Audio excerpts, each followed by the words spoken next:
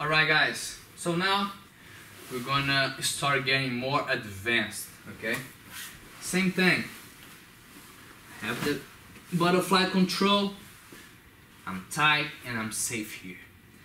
A really good way I like to trap him even more, like I showed on the review before, is to bring the bottom hook behind his leg on the opposite side. So I use my hand, scoot my hip a little bit and use like a X on his leg. I still have the butterfly, but now with an X that trap his leg. So if he's trying to walk back, it's easier for me to follow. Okay, good. Now what we're gonna do? I'm with the lapel tight now. Okay, really tight, and then I'm gonna start to underhook and go under with my shoulder here, even tighter. Okay, once I feel I'm like really tight under his armpit, I'm gonna trick him. Okay, he's always thinking I want to sweep him to the side like the classic butterfly. Okay, but now I'm gonna take the hook out. I'll take it out, step on the mat, and use my shoulder and the grip on the lapel to take my head under his arm and get the back. So from here, I'm gonna hit my shoulder.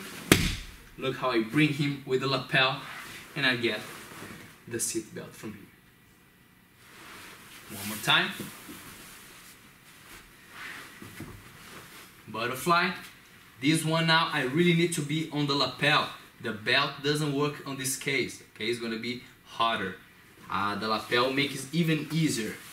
So I have the lapel tight. Now as tight as you can. So you're gonna fight to go really tight. And look how I bring his shoulder back when I do it.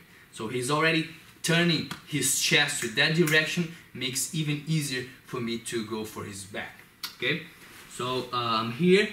Now remember, the hook gotta be on the X. Alright? From here I'm safe. If he's trying to smash me, doesn't matter. Just scooting my hip back and I'm safe on the situation. Next, I'm gonna do it like an explosive move.